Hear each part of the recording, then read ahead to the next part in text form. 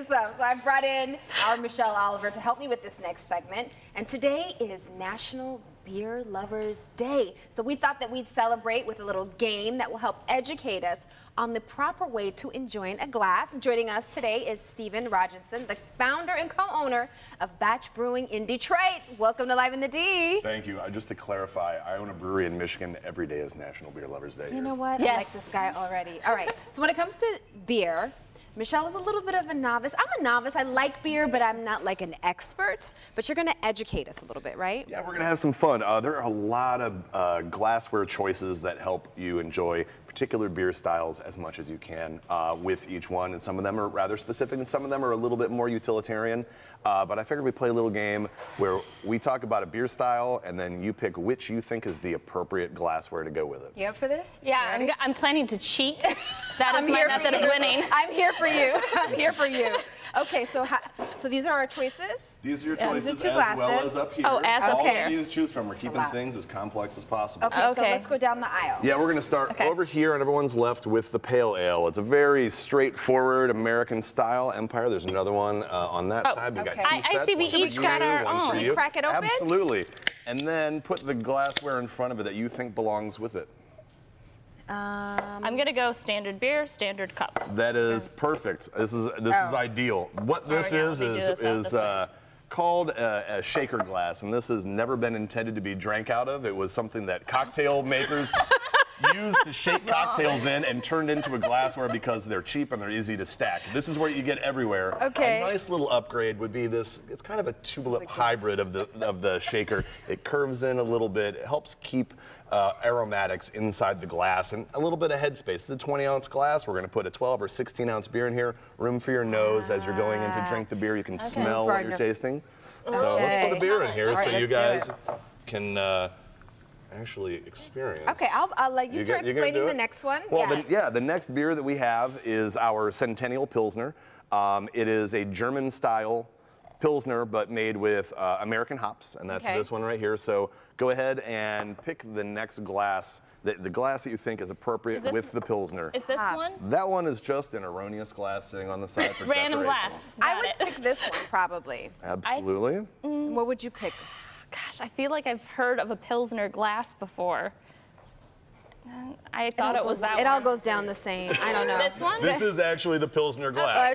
There is It exists, I just don't know what it looks like. No, two. That's okay. All right. Actually, no, you got the first. So a Pilsner glass actually looks a lot like a champagne flute, and really the purpose is to highlight the beauty of the beer, the clarity and the effervescence of a Pilsner. So when you pour this beer, you get to really see the clarity and the color and the carbonation as well. As well as you can see, this particular Pilsner glass does still have that flair that comes in. So it's, again, capturing some of those aromatics. I can see that now. I get it. The color. So you see this one and you smell this one. But in addition, you see how the glass moves in towards the rim. It captures some of those aromatics. Okay, so we're running out of time, so let's get through the next two really quickly. Well, I tell you what, let's go to, we can do this one, and then we'll do the Fest beer, the Milkshake IPA. Very typically is put in a tulip glass. I would pick this one. This is a really... It makes me feel milkshake, right? This was the one I was going to get right. When you eliminated this one, I was like, this is where it's going to go. That was very rude of me. We got it. It's okay. So this one would go in this one. And tell us why while I pour it real quick so we can get to the last one. It's a really utilitarian glassware style that works with a lot of beer. And again, it has the hips that come in and captures the aromatics.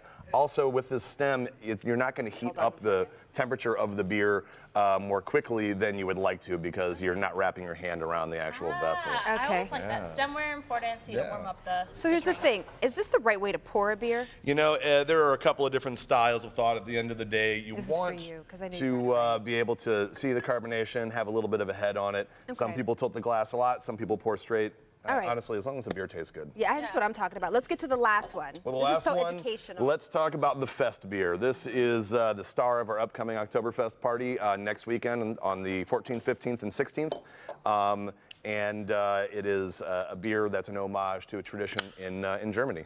So is it a darker beer? This is it's actually a lighter. It's kind of like a light orange. Yeah. Okay. I feel like I see dark beers in those little I know. glasses. Like dark liquor. Yeah. Right. Yes? Yeah, actually, We got a book. Those belong in these. He got us. That was He a good did. one. Okay. And you really need more than one beer to fit into this. Yes. All right, this is awesome. Yeah, Oktoberfest, the fest beer is meant to be consumed in quantities, you know, super fresh, easy drinking, and the handle to not heat up the beer so you can enjoy, you know, a liter of this beer at a time. And that's the way we're going to be doing it. Yeah, I know, right? And after that barbecue. Not ahead on that one. So where can people learn more about batch brewing and find these fabulous beers? Look at this, Jason. Yeah, we're located at 1400 Porter Street, not too far from here, actually, Trumbull and Porter. You can certainly visit us on Facebook or batchbrewingcompany, spelled out.com. I love it. Thank you so much. Thanks. Cheers. Cheers. Cheers to guys. you, Michelle.